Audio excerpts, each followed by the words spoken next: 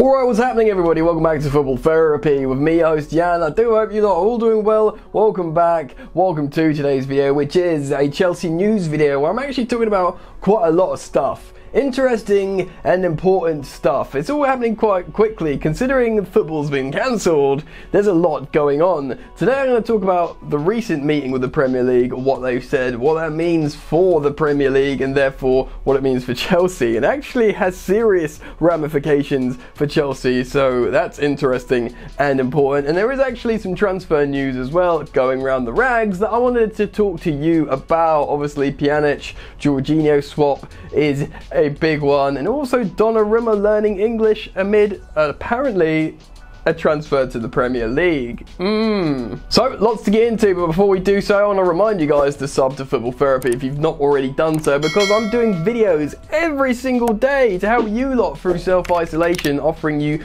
football content and hopefully entertainment. So make sure you sub, hit the bell notifications icon, help me out by liking the video, follow me on the socials. Alright, let's get into it. So the Premier League and the FA and everyone, all the big dogs in football, had a meeting and they ascertained, or they came to the conclusion, no football will be played before the 30th of April. Shock, horror, no one is surprised at that outcome. In fact, I think everyone's suspecting that that will be extended. What the intentions of the Premier League and the FA are still unknown. So many people have speculated on loads of different outcomes, but at the moment I think there's a strong intention to actually complete the 19-20 campaign and get everything in order so everyone knows where they stand moving forward. And of course there's loads of finances involved. As things stand, the rules are this current campaign has to be completed before the 1st of June, but that will be extended indefinitely because of these sort of radical circumstances. But what does that mean for Chelsea Football Club? Well, it means obviously a lot for all clubs,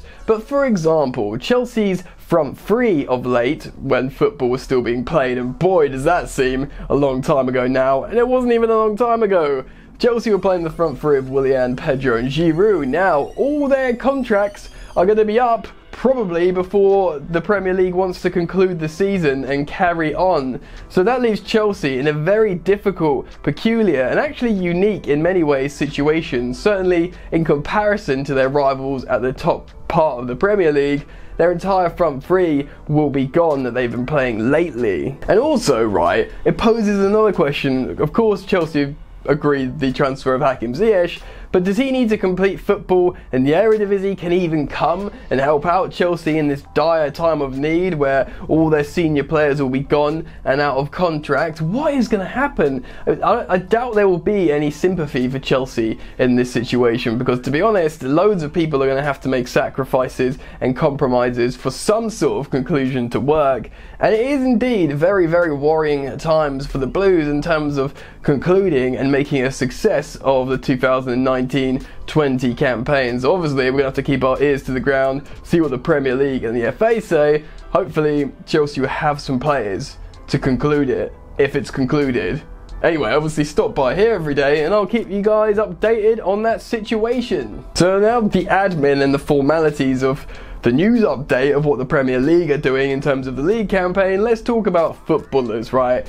And let's talk about this story regarding Jorginho and Pjanic, because obviously Pjanic has been playing the regista role for Sarri's Juventus, and it doesn't come as a surprise that eventually the links of Jorginho to Juventus would happen. Well, they came immediately as soon as Sarri went, but they've come back and there is speculation that perhaps Frank Lampard can play Billy Gilmour in the Jorginho role, Mateo Kovacic in the Jorginho role. And, you know, perhaps if there is a deal there to be struck for some money and maybe Pjanic, then that could be done. Now, Pjanic is very highly rated. I'm going to put on the screen now two comparisons from who scored from the defensive and offensive kind of metrics. And you can probably see, generally, Jorginho is better defensively than Pjanic, and Pjanic is better offensively than Jorginho. Small margins on both sides, but also kind of different players as well. Now, a lot of people will think differently about this. People would be like, no, I want Jorginho to stay. His defensive metrics are pretty good. He's tries really hard for the team and he's a leader. Some people will think, okay, well maybe we should sell him, make a decent amount of money for him if Juventus really want him. And some people would probably want Pjanic to come the other way because they see value in another sort of slightly more offensive midfielder. Do you see what I'm saying? We do know Frank Lampard rates Jorginho very highly, but as he sees his squad evolve and perhaps he does see Billy Gilmour playing that role successfully as a starter, hey, as soon as next season maybe, or whenever the football does start again, he might genuinely see that with Kovacic as a sort of defensive backup or playing a two-man midfield to accommodate N'Golo Kante and him so he can play his best work. Do you see what I mean? Personally, I don't really want to see Jorginho go. I want to see Chelsea develop around him. I know he still kind of splits opinion, even though Stamford Bridge often sings his name. But like, yeah, I wouldn't be devastated if Chelsea sold him, but I'd be a little disappointed. But we'll have to see.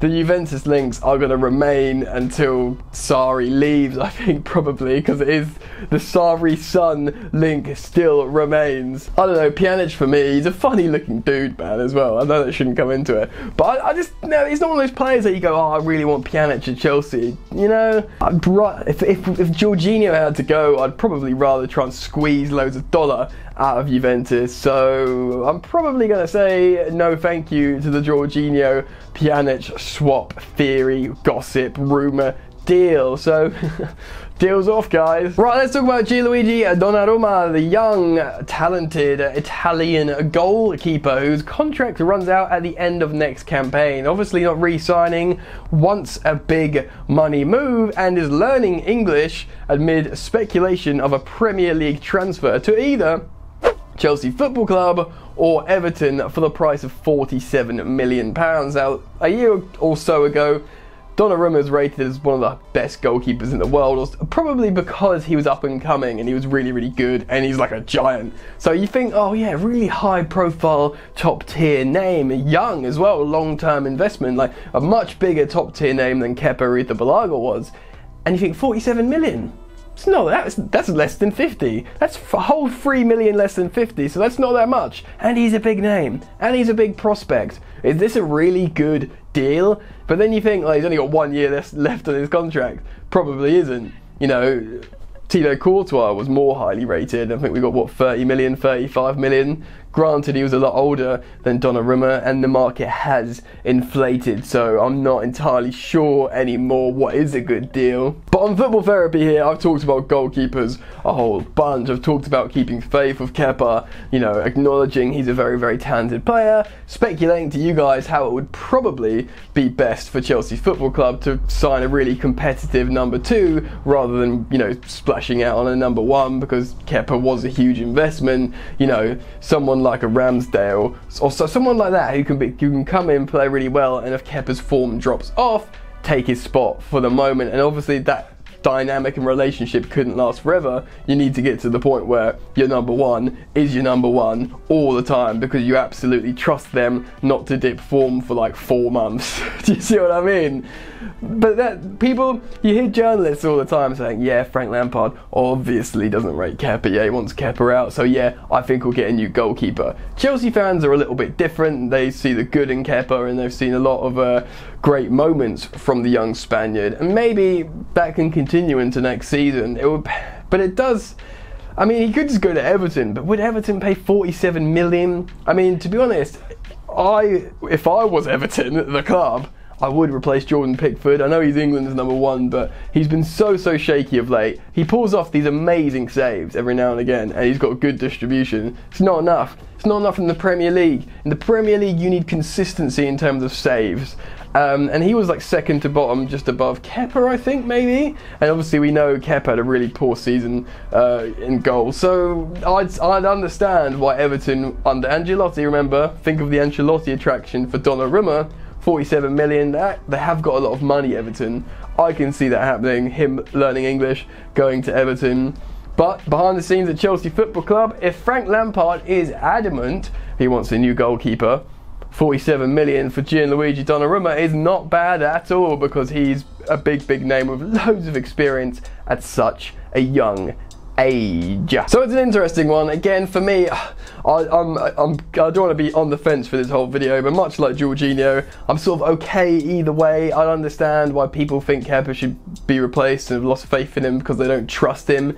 I personally kind of think that yes, he's talented enough and shown enough. If he can settle into his Chelsea career more long term, he could be good, and perhaps Chelsea should just, you know, the Caballero replacement should just be a young replacement who can put pressure on / replace if needs be. If you're in crisis in the middle of the season, another goalkeeping crisis, essentially saying give Kepa another chance, give him a whole season again as #1. If he dips in form again, assess your options the following window. You dig? But what do you guys think? I'm really interested in getting everyone's thoughts on this, because it's a really tricky one, man. Let me know your thoughts on everything I've spoken about in the video, in fact. About Chelsea's front three of Willian, Pedro and Giroud's contracts expiring before Chelsea might get the chance to conclude the season. What would you do? Would you give them all 12-month extensions? Obviously, Willian wouldn't accept that. What's going to happen? Let me know about that. What's your opinion on the Jorginho Pjanic situation? How do you feel about both players?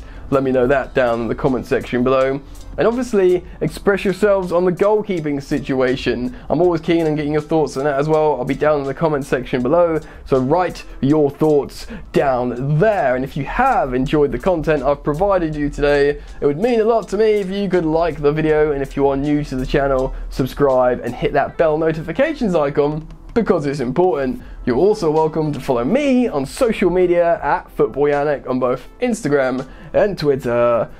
You lot enjoy the football that is not happening at the moment, and I will see you later. You ain't so tough with that bad boy tuck. I'ma get it how I'm living, I'ma walk the walk. Outline my lines, I rap through thought. Body bag the verse, outlined in chalk. In my life seen trouble, hustle on the double. Silence on the trigger like my pick got a muzzle. Yo, chick like to guzzle, bad boy stay in trouble. I only love this paper, sorry I don't. I laugh me, baby.